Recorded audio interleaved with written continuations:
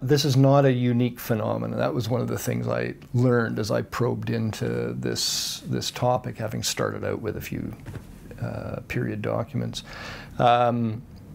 There was something similar going on in the Portuguese Empire and the Spanish Empire. It's a specifically Catholic thing. There's a kind of a Protestant variant, but it's essentially a Catholic phenomenon.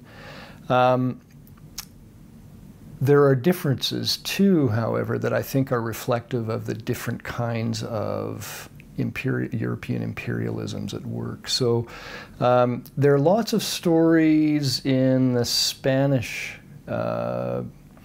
Empire, in Spanish America, of the kind of, in quotation marks, the pious Indian, you know, the good Indian who does what he, or usually she, is told and prays a lot and suffers patiently and so on.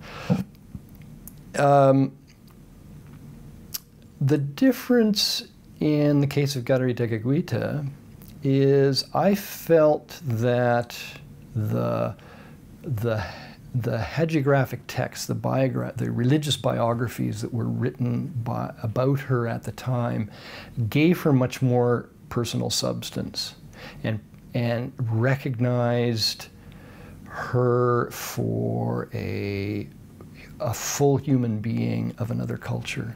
And I think that's, I don't want to go too far here, but I think that's partly reflective of a specifically French and specifically New France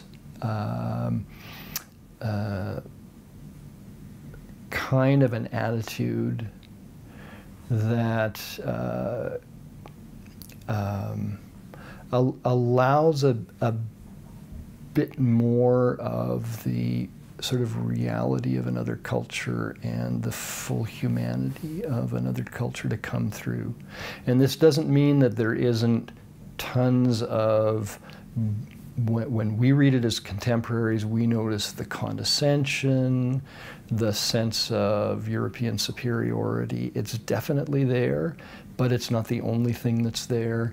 And there's a discernible difference between French texts about Garriguita in the context of early Canada and, we'll say, analogous works about so-called pious Indians in, you know, Peru, Mexico, and elsewhere.